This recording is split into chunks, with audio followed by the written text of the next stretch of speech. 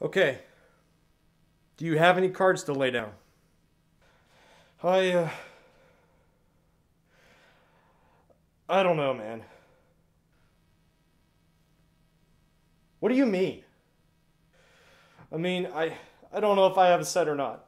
I mean, I'm freaking out. This is too much. This is too much. Hey, smack out of it. Now, there's a lot of people depending on us to find this cure. Do not give up on those people. Now, do you have a set to lay down? All right. Well, all right.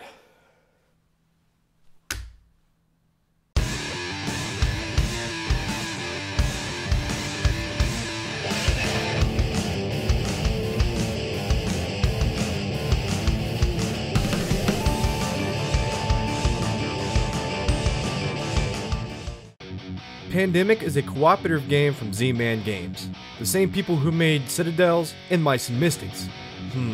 Maybe I'll get to this one day. I digress. This game is widely acclaimed across the globe, winning awards from Origins and was a finalist for Trick Track in 2009. But, does it hold up 11 years later? Let's dig in and see. Starting out, you pass out role cards to each player. These cards designate your specific job and position on your team. They all have special actions, giving you a specific in-game edge. Everyone begins at the center of disease control in Atlanta. Now it's time to infect the world. You draw 3 sets of 3 infection cards. The first set gets 3 disease cubes, the second gets 2, and the last set gets 1 cube. Next, you pass out player cards. Mainly, you can use these cards to find cures and fly instantly to that specific city. There are also a handful of special free action cards that can help you out in a pinch. And trust me, you're going to want them. Players take their turn by taking 4 different actions. One choice is movement along the highlighted paths. If you land on a city matching a player card in your hand, you can use that action to fly to any city on the board or place a research station in that city. You can also move between the research stations as an action of movement. After your 4 actions are used up, you draw 2 player cards and then draw to infect more cities across the map.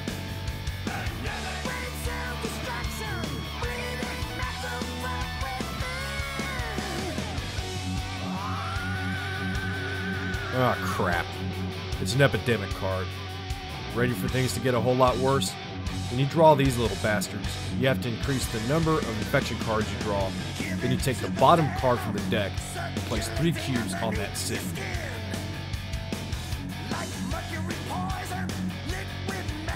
Now if that wasn't enough, now you have to shuffle the discard pile and place them on top of the infection deck.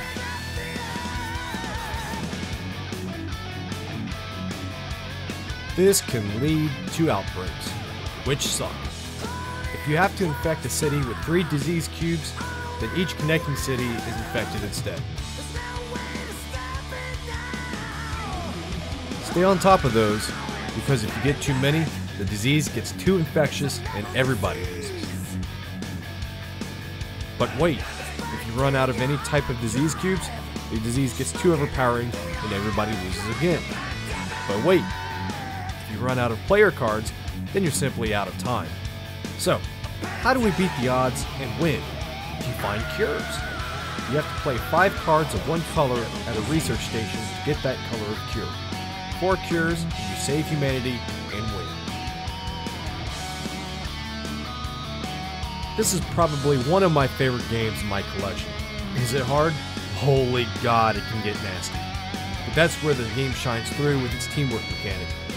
It relies heavily on decision making, prioritizing, and relying on your teammates and their special actions. It's simple, easy to learn, and the artwork, oh my God. It looks like it belongs on a disaster movie poster. Oh yeah, it's awesome. We wanted to take a quick minute to say thank you. Thank you to those who are on the front lines every day. Firemen, nurses, doctors, policemen, everybody who wears one of these, you're the real heroes. And we wanted to say thank you.